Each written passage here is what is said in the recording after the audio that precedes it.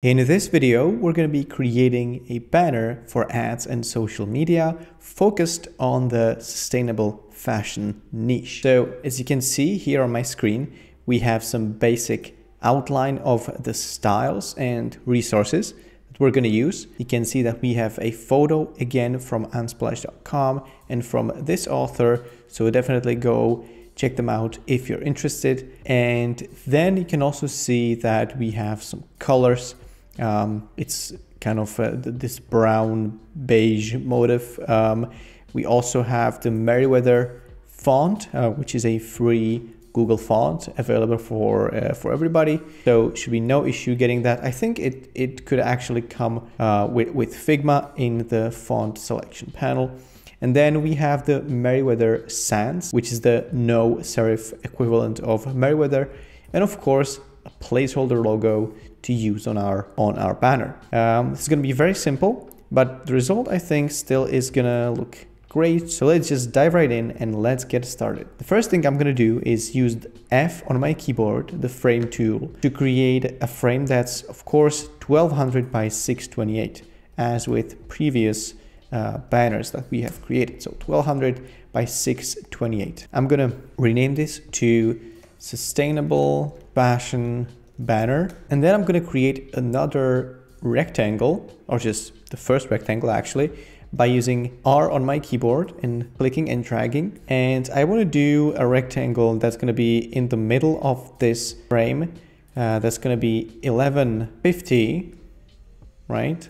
1150 by 578. Okay, so 1150 by 578. I'm then going to center this rectangle by pressing Option H and Option V, which is then going to center this rectangle inside of this frame. Then I'm going to set the rounding of these corners of this rectangle to 60, and I'm going to sample the color from our style guide. And just to give you the code, it's EBE6DF. I'm just going to copy that, paste that on here, and right, that's exactly what we need. The next thing I'm going to do is just take this rectangle, this image, and duplicate that, right? So we can Command C or V, or you can Alt or Option drag to create a copy of this, which I'm then going to place inside of my frame. I'm then going to make sure that dimensions of this image are 393 by 373, right? So it's slightly smaller. But thanks to the fill settings of the image, the image is going to adjust based on whatever we provide, and it's not going to get deformed because the aspect ratio is going to be locked. So with this now in the size that we need, I'm going to make sure it aligns to the top right with this rectangle. So I'm going to do that. And then with the corners, I'm going to make sure that the top right corner is 60, because I want to, make this rounding match on both of these elements, the rectangle as well as the image. The next step is going to be creating a rectangle that's going to be 575 by 289.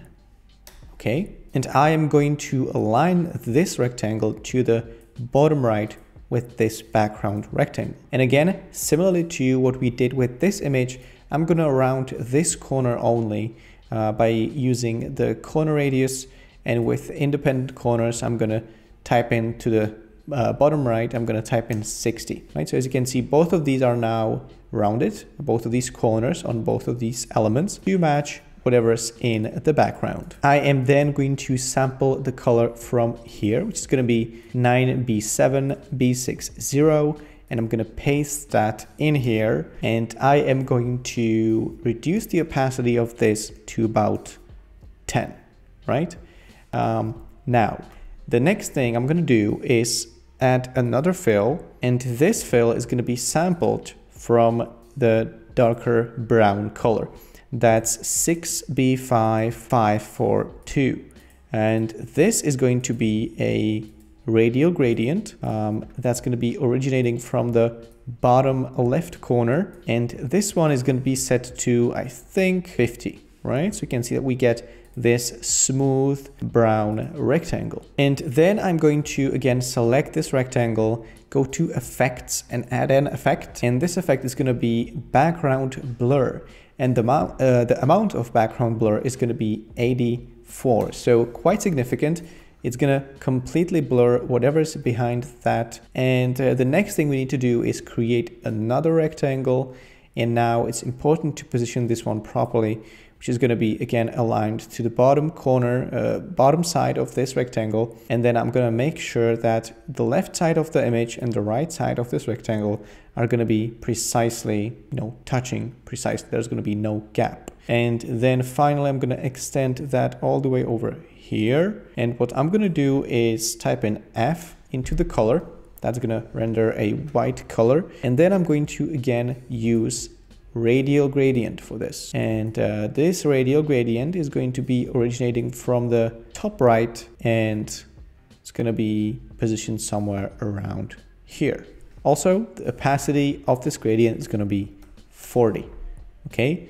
So this is now what we get, and we can move on to other elements. Now, why don't we actually use this font, this Merriweather font, to create the headline, right? So I'm going to duplicate this, place that onto my layout, and just type in sustainable fashion, okay? And this is going to be positioned 111 points from the left and then 144 points from the top, right? The reason for this precise position is that when we now make a line like this and we move that line over here, you can see that this line is going to be precisely aligned with the top side of this rectangle and the position of the line with this text element, which is then going to be, again, I'm going to sample the color from here, so the lighter brown. I'm going to also align this to the left, and then I'm going to add some transparency to that color. I think like 30, 40 or 50 actually. And what I'm going to do is I'm going to actually press enter and extend this all the way to the right edge of this rectangle, right? You can see that it is 1 pixel off, so why don't I move this 1 pixel to the top, and then probably this as well, right? So, yep, looks good, and we can move on to other elements. I'm gonna place the logo over here, and since this is just a placeholder, right? Since this is just a placeholder, I'm just gonna copy that, when you use this template, you will of course use your own logos. So that's totally up to you what's going to be placed here. And yeah, let's make this 95 and let's position that somewhere around here. Okay, yeah, that sounds good. I'm going to use the Merriweather Sans. I'm going to use 29 on the font size, and I'm going to make this bold. Okay. And I'm going to type in shop now. So what I'm doing right now, I'm going to create the button, okay? Alongside with this text, I'm going to also create an arrow. I'm going to press Shift L and then click once. And the color, by the way, is going to be this dark brown, which is 282823, or is it even dark brown actually? Yeah, I guess so. So 282823, that's the color we'll be using for both this and the arrow. Okay, so let me do that. And then I'm going to just shrink the arrow, make it more narrow, make the arrow narrow, right? Beautiful. This is going to be 3 points, and I'm going to add this to an auto layout for easier management. So select both of these, Shift A, and then do like 16. Actually, let me just center this auto layout by using this control over here, and then rename that to call to action. Okay, and call to action, and then change the size, and you can see that it stays in the center thanks to this settings. And then white, it's going to be white, simple white color. Awesome. I'm going to then position that onto my layout, and I'm going to make sure it's 64 points from the bottom edge of this rectangle, both from the bottom and the right edge of this rectangle. So let me just adjust these values. Beautiful, 64, 64. Additionally, I'm going to make sure this line over here aligns precisely with the left edge of the button.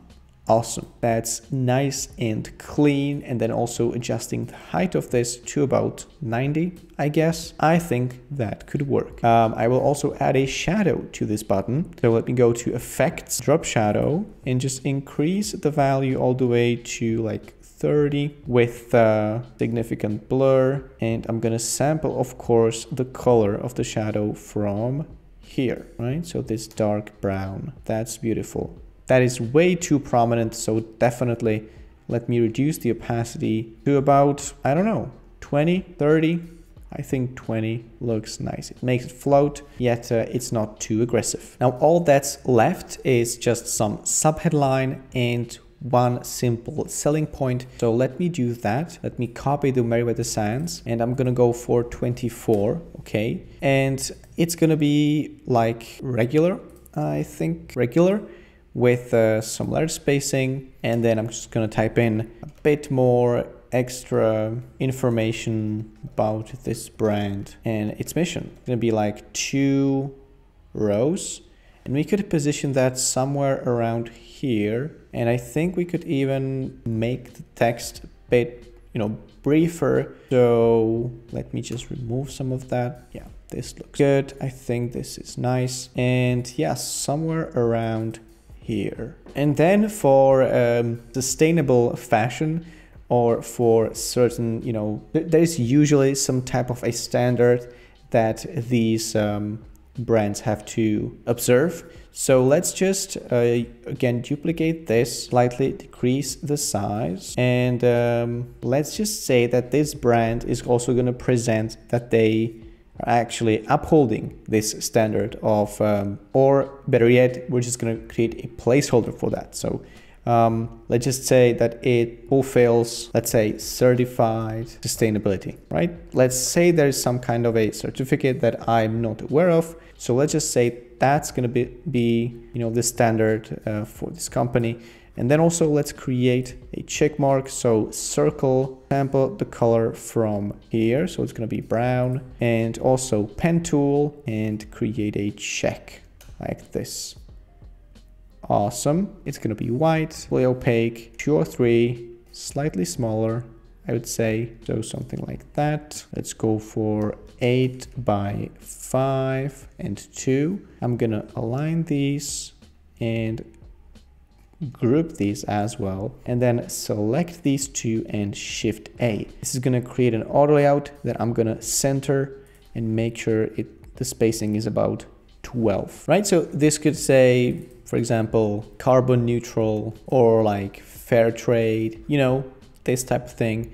And there could be even multiple of these, but in this template, we're just going to go for 1. So sustainability is certified sustainability, very generic. Okay, very generic. I'm going to align that to the left, and I'm going to then make sure it's also like 86 from the bottom, or, you know, whatever feels right. We could even maybe align this to the bottom of this button, just to, you know, I guess get a some kind of a rule for this layout. All right, so that's a very simple banner for the sustainability niche. I like how it's simple, it's kind of minimalist, it has very pleasant colors, you know, it's a very calming layout, and I do enjoy that. So definitely, if you'd like to use this in your own projects, well, if you worked alongside me during this video, then you have built it yourself. But in case you want to save time or support the channel, you can of course, as usual, download the source file from my store, where you can find not only this template, but also all kinds of useful templates to save time on your Figma workflows. So that's it for today. I hope you enjoyed this video. If you did, I would appreciate you leaving a like, and I will see you in the next one.